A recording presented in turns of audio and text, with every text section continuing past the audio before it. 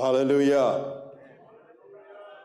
Can I hear the chosen generation say hallelujah? Hallelujah.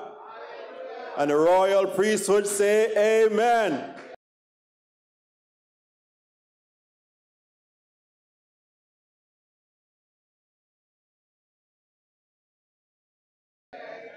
Hallelujah, hallelujah. Father, this is your time, this is your people, this is your place. You are the God of the universe, and we exalt you. Everything, Father, that we do is to your honor and to your glory. For you have brought us into your family. You have called us sons by adoption, and we receive it gladly. We know who we are because of who you are and who you say that we are. Hallelujah, hallelujah. So this morning, we want to talk about victory in my identity. Victory in my identity. And you'd have heard from 1 Peter chapter 2 a bit of that. We're a chosen generation in God. We're a royal priesthood, a holy nation, a peculiar, unusual people. We are not commoners. God has made it so. And he has made it so because he himself is unique. He is the awesome God.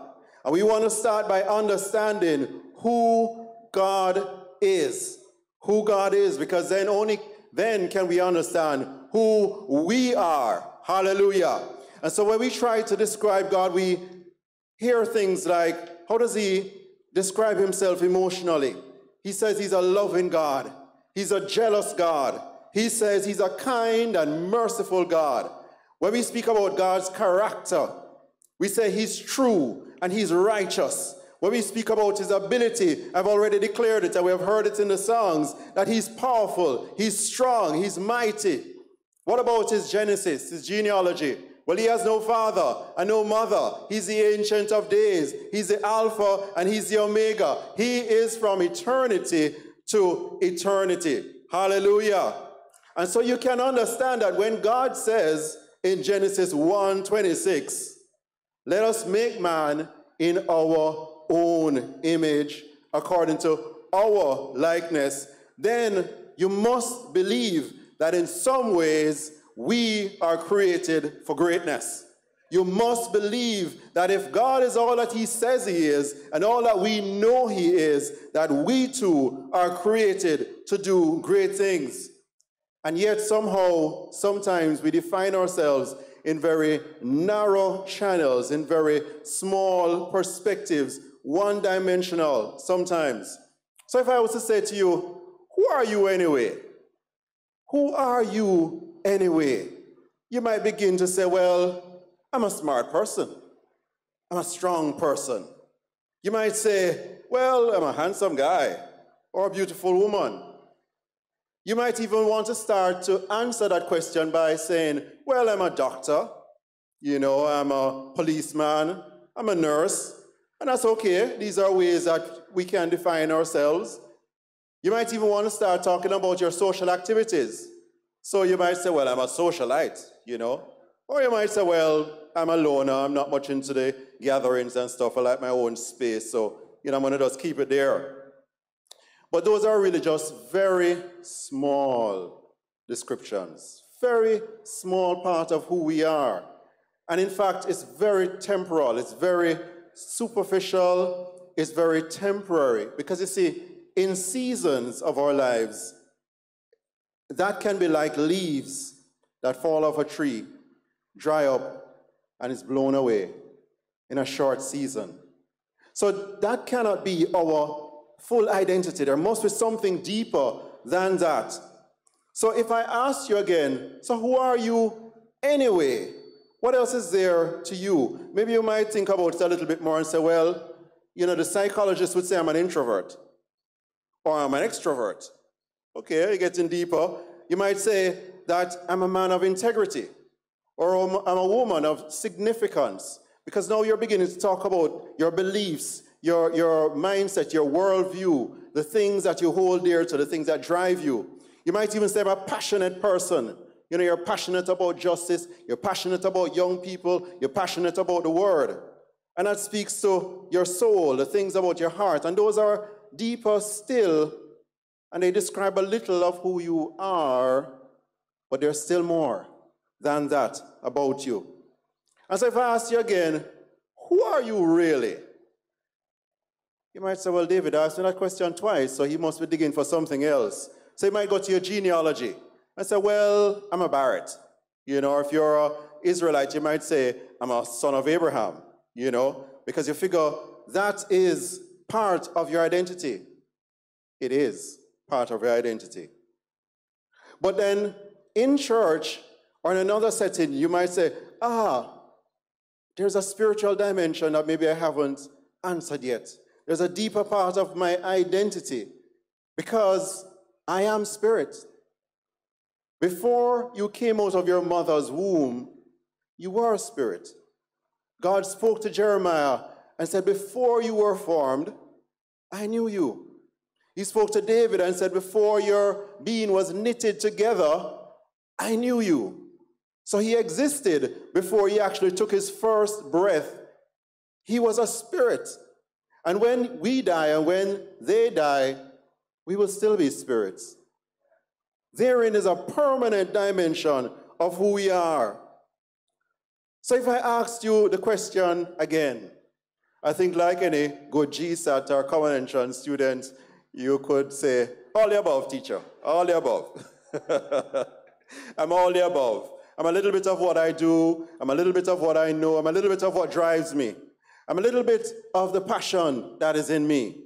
I'm a little bit of my last name, my family line. I'm a little bit, and then I would stop you because I would say, spirit, you're a lot of spirit. You are spirit, and you're just passing through this world, and all the other things that you describe are just the things that connect you here and make you functional here. And Paul describes it this way in Philippians 3, 5-6.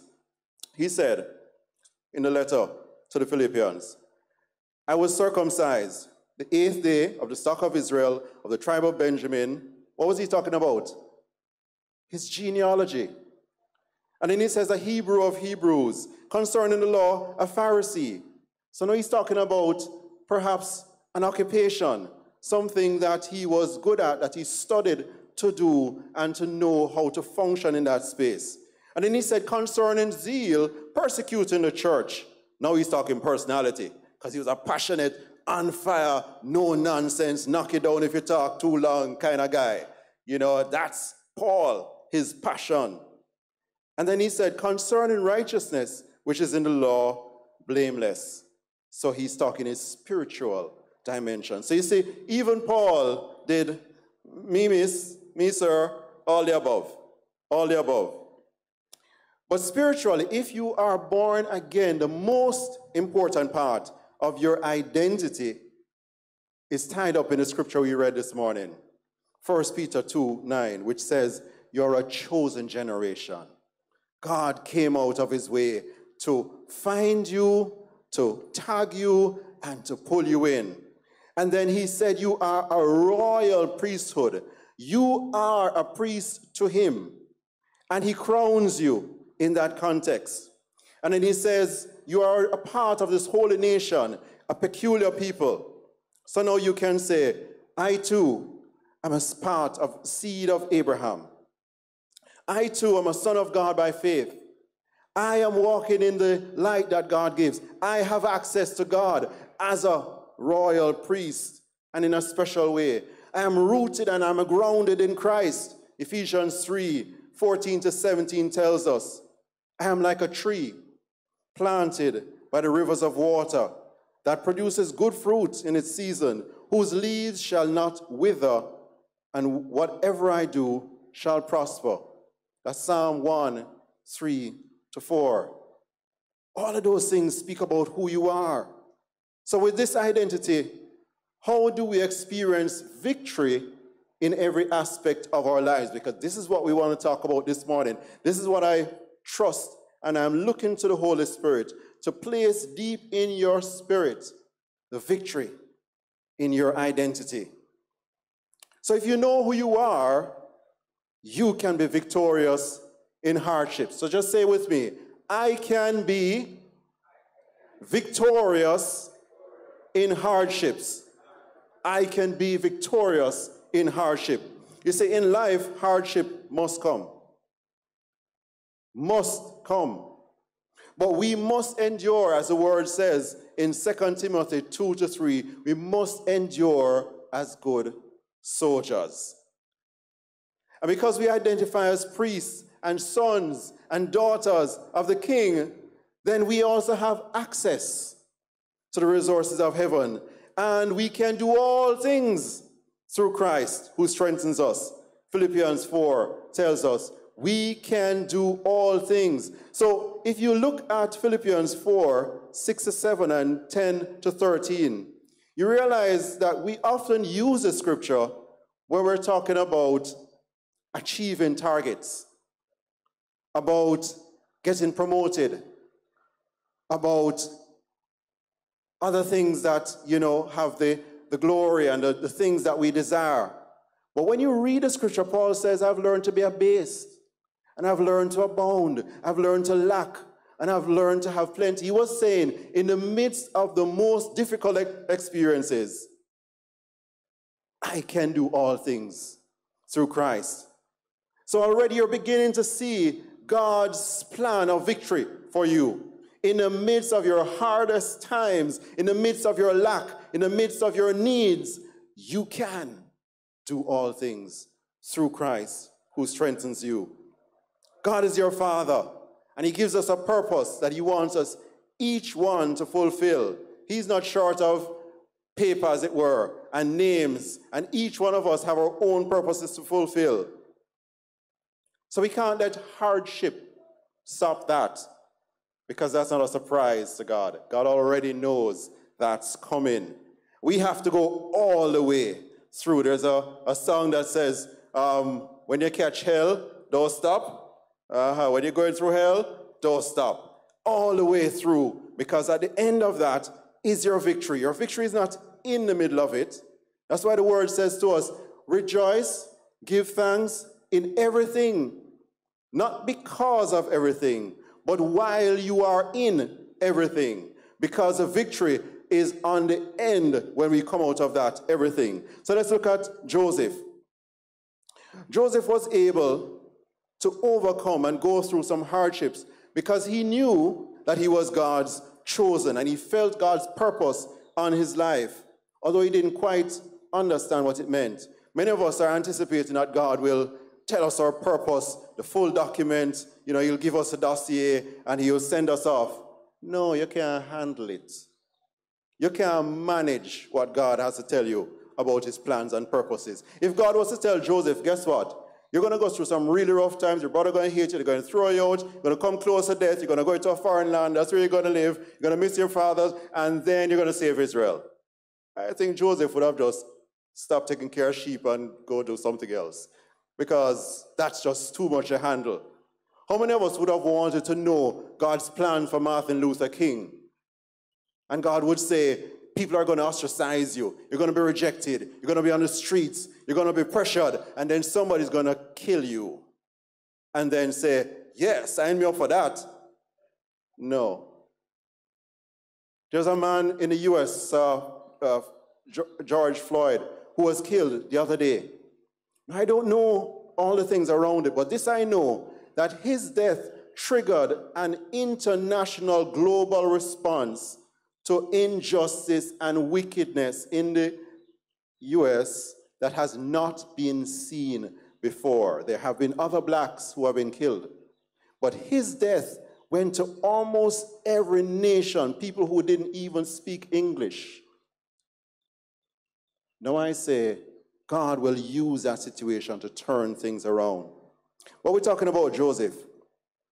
And so in Psalm 105, 16-17, the word says this about Joseph. Moreover, he called for a famine in the land. He destroyed all the provisions of bread. He sent a man before him, Joseph, who was sold as a slave. He sent before who? Them. And who would they be? Israel.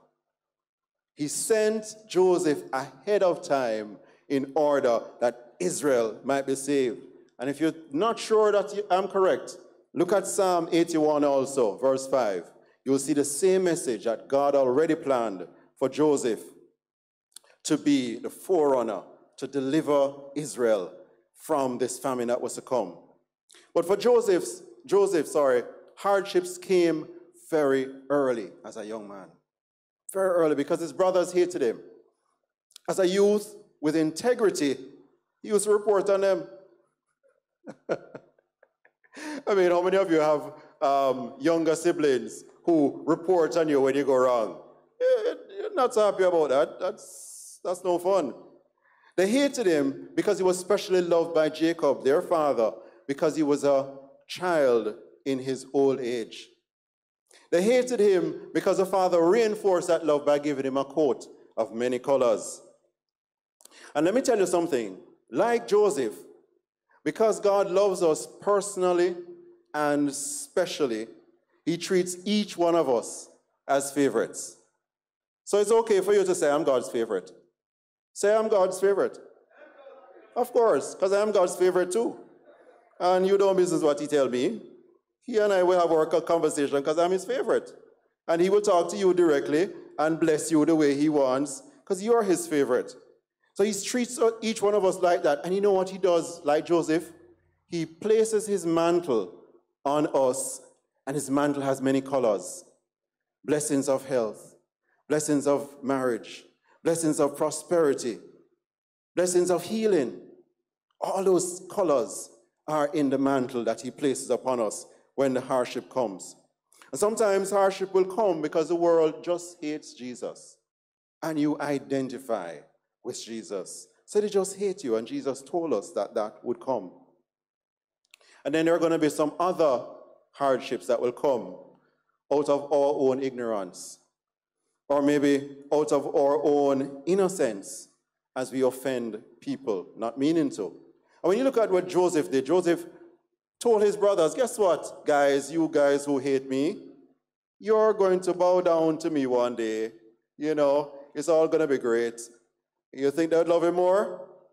Very unlikely. But, you know, he could have rescued himself, you know, but guess what? He got another dream, and he didn't learn the first time. And he told them again, and now he added his mother and father. And the father said, why? What? You want me and your mother and your brothers to come bow down to you? You insane? But the word said the father thought about it further. The brothers just hated him and moved on. So sometimes you find in your life you're forced to serve in ways that you never have. And Joseph's hard journey started in a pit. How many of us have found ourselves in a pit? It might be a financial pit. It might be a health pit. It might be a loneliness pit. It could be a divorce pit where when you look up, the distance to the light looks far. The space is confined around you. The place where you are is not pleasant. A pit is not a palace. They threw him in an open place where there might have been insects. It might have been smelly from the damp. It might have had mold. And in our lives, sometimes we feel like that. We feel like we're in a place that is horrible. It's disgusting, it's painful, it's hard. But I tell you, look up. Because as deep as that pit is as long as God's arm is. As deep as that pit is as long as God's arm is. And soon deliverance came by the Ishmaelites. We want to be delivered by, you know, great chariots and singing men and all kinds of fanfare. But sometimes God will send a raven, a carrion, to feed you by the brook while you wait on his next move. Sometimes God will send a slave trader to release you. But don't worry about that, because you were looking to come out of the pit, and God does. And so he moved him. And you would think that his hardship would be finished, but it wasn't finished, because now he went into Potiphar's house. And he was a slave. He was a free man before, taking care of sheep, enjoying the sunshine and the breeze. Now he's in Potiphar's house, a slave. But even then the word said God was with him. So there is victory in hardship. And he became so good at what he did in asset management, in inventory control, in people, HR interactions, that Potiphar said, I don't know what goes on in my house. I wake up and I eat and I go, because this guy is good. God gives you victory and success in those places until a lady by the name of Potipharita. Potipharita, problem. Everywhere you go, there's a Potipharita. And she just wants what she wants. She doesn't care what you want. She doesn't care how it will affect you. She doesn't care that her push has thrown you out of your job. She doesn't care that what she has done or said has caused you to lose favor with your family and for you to go into a prison of sorts. That's not her concern, is Potipharita. She just wants what she wants. And hardship comes again. But even in the prison, the word said God was with him. And he became not the head of the prison, because there was a prison head person, right? But he became so good that he was the best prisoner yet. He was taking care of men and the movements of assets and resources and goods. And God was with him and caused him to receive a vision. Now, you have to say, thanks, Potipharita, the next time you see her, anywhere you see her, whatever she looks like or whatever he looks like. Say thank you. You know why? Because that was the access to the palace. If you needed to hear a word from God that would release you, that would bring you into God's place, if you were to receive the blessings of God and it was found in a prison, would you be willing to go? I wouldn't be willing to go. That's why God don't tell you in business. You're too fast. That's not your business. God works all things together for good for them that love him and are called according to his purpose. So he knew that you needed to meet the butler in the prison, because the butler was not in the palace. The butler was in the prison. So that's where you had to go. And that's where he went. And when he declared the thing to the butler and cut it short, eventually the butler remembered him one day, told Pharaoh about him, and he came into the kingdom. Now Joseph is the second highest man in the whole kingdom of Egypt. The whole kingdom, from a teenager taking care of sheep, to a pit dweller, to a slave, to a prisoner, to the highest man. That's why God don't tell you in business. He just let you walk. And that's why we have to walk by faith. We have to take each step by faith, because God will take us there. But I tell you something, you can overcome. You can overcome. You can have the victories in the midst of those circumstances, because as a royal priest, you can touch the hem of God's garment in the heavens. You can come to God's throne because he extends his scepter to you, because that's the God who we serve, and then he calls you a son. So you don't come into his presence like a pauper. You don't come into his presence like a thief. You don't come into his presence like a stranger. You're his son. And so he says, come, those who ask of me must believe that I am, and I am a rewarder of them that diligently seek him. So as a child of God, you can be victorious over hardships, but you can also be victorious over earthly opposition. And it's all because of the identity you have in Christ. You can come into victory over earthly opposition. Because your identity is in the omnipotent God, you should not fear those who resist you. Those who resist the purpose of God. Those who are seeking to push back against the work of God in your life. Because God himself will give you victory. God is like the father that we talk about at school. I'm going to tell my father, big father, come and address the matter. We're not talking about beating teachers, because that's illegal and wrong. with saying that when you call on your father is going to turn up and say, what happened here? Why is my son like this? Why are you opposing him?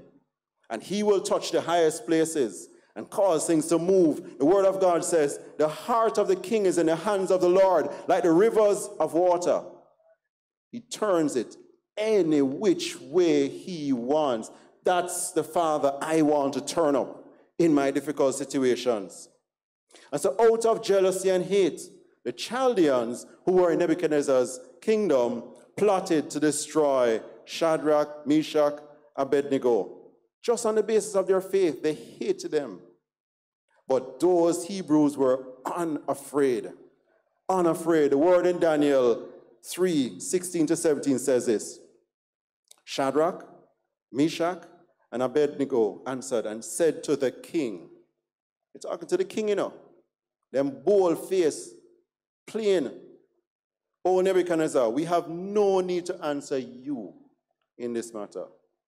If this were the case, our God whom we serve is able to deliver us from the burning fiery furnace, and he will deliver us from your hands. Take that and know that God can and will. And you have to stand in that faith because that's who you are, a son of God. You're a child of this big king. You're a child of this mighty God who will step in and deliver you from the hands of even those who consider themselves demigods. And God answered the Hebrews and protected them from the fire, which led them to victory over their enemies. And I'm telling you, the nature of God's victory, when God wins, you know, God don't just win and take the cup and walk away. God fire confetti in the air. God blow a vuvuzela in your space. Amen? God has a marching band before you. He takes you into places where you have never been before. Because the victory that Shadrach, Meshach, and Abednego got over their enemies was that God promote them in their face. Promote them and say, these are my sons, and let it be known, there is no God who can deliver like this. That's what Nebuchadnezzar says. There is no other God who can deliver like this. Daniel 3:29 tells us. David, like a shepherd worshiper, also knew his identity. And his identity allowed him to walk in victory. It allowed him to stand up when the children of Israel and the armies were afraid of this huge man. When they describe it, his weaponry too heavy for one man to carry, his javelin taller than everybody else, and weigh a whole heap. I mean, if I tried to throw that, I'd probably end up dropping it on my foot. You know, it's like, boop. Too heavy, massive man, everybody afraid, standing around. David said, what is this? This uncircumcised Philistine. What shall be done for the man who kills the Philistine and take away the reproach from Israel? For who is this uncircumcised Philistine that he should defy the armies of God? And you can read the rest of it. David says, you know what? You came to me with sword, spear, javelin, but I come to you with something bigger than that. I come to you in the name of the Lord of hosts, the God of armies of Israel, whom you have defied. And then God blow the confetti. And then God blow the vuvuzela. And then God send the marching band before you. Because not only was the great, mighty warrior Goliath stumped by a stone, a river stone, he got his head cut off by his own sword. God don't play like that. So just be careful. You are a child of God. You have to understand who your God is and understand who you are so that you're not afraid of those who would oppose you. David's heart was to honor his God. He knew who he was. He knew his identity. He knew he was beloved of God. He knew he was a chosen person. And he walked in that boldness. Ironically, there's a man called Haman who had determined that he was going to wipe out Israel because he hated them. And you know what happened to him? Vuvuzela. confetti. Because he was hung on the very gallows that he designed. He got a special contractor to come out and design the gallows that he could have killed Mordecai. But God said, not this time. Not my people. Not in my presence. And he himself was hung. You can check it out in Esther 7, verse 10. As a child of God, then, you can be victorious because you know who you are over hardships. You can know who you are and be victorious in the midst of the opposition of men, but you can also be victorious against spiritual forces. Remember, I'm seeing you, but I'm only seeing an infinitesimal small part of who you are because your spirit is behind those eyes. Your spirit is behind those jobs. And your spirit is big because God is big. God is awesome. Amen? And so you must be ready to stand against spiritual forces which are always operating in the earth. But because we are in the earth, and because we are ambassadors of Christ, as 2 Corinthians 5:20 says, now then we are ambassadors for Christ, as though God were pleading through us. We implore you on Christ's behalf, be reconciled to God. So we're ambassadors of Christ in the earth. We need letters of credence, or a letter of credentials, as a part of the formal instrument of us working in the earth. So what do I really mean by that, and what's the relevance of that? Your credentials in the earth as a sojourner is the power of the Holy Spirit. You're not authorized to act on behalf of Jesus Christ unless the Holy Spirit has come and dwelt and inhabited you. Because the Holy Spirit is a seal. It's a marriage ring that God puts on you to say, you are mine and I am yours. The Holy Spirit dwelling in you connects you with your Father. It causes your spirit that was dead to come alive in Christ. It takes you away from the father that you had, which was Satan, to the Father who has now received you, which is God. Amen?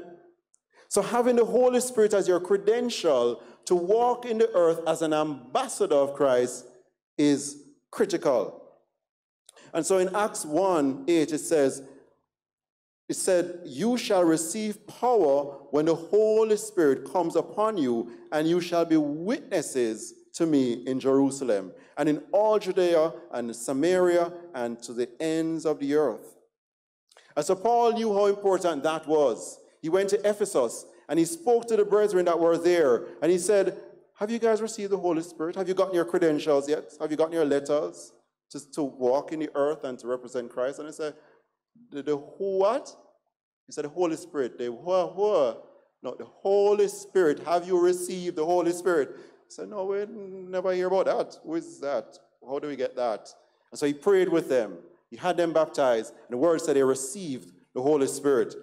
And you understand how important that was, because Paul demonstrated the power of the Holy Spirit in the life of the ambassador for Christ. In Acts 19:11-12, it says, now, God worked unusual miracles by the hands of Paul, so that even handkerchiefs or aprons were brought from his body to the sick, and the diseases left them, and the evil spirit went out from them. Not because Paul spoke to them, but because the God who dwells in Paul says, leave. Because the God who dwells in Paul and gave him these letters of accreditation says, rise up and walk. Because he says, diseases leave. So we must have the Holy Spirit.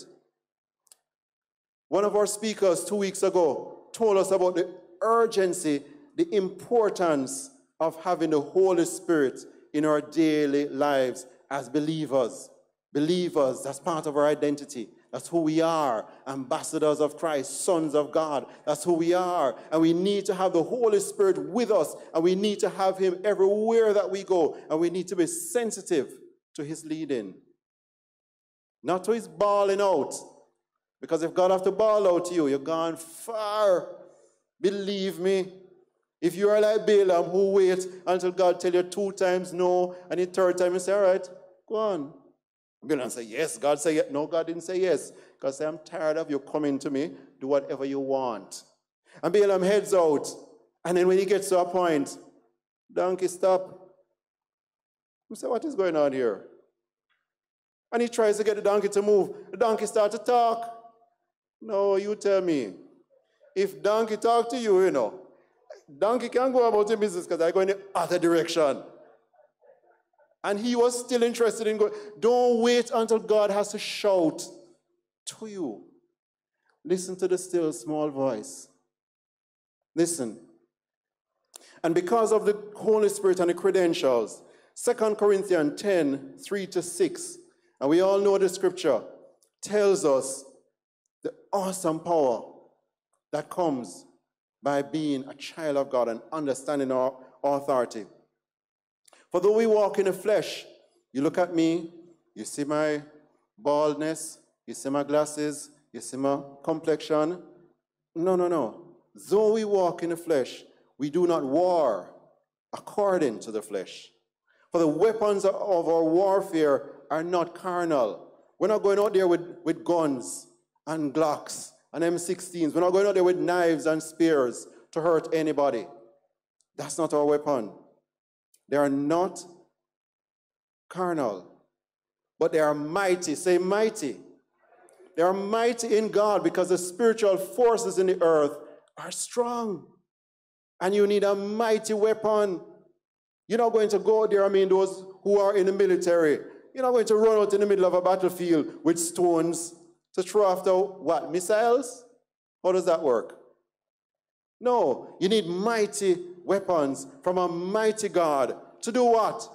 To pull down strongholds. Are there strongholds in your office, in your community, in your homes? You need a mighty weapon from a mighty God to pull them down. That's why we fasted. That's why we fasted over the week. Because sometimes you need to raise up and empower the weapons that you have by agreement.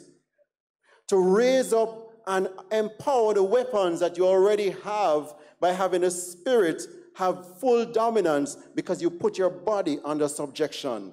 That's why we fast. That's why we pray. We reach out as royal priests to the King of Kings and the Lord of Lords, the mighty God.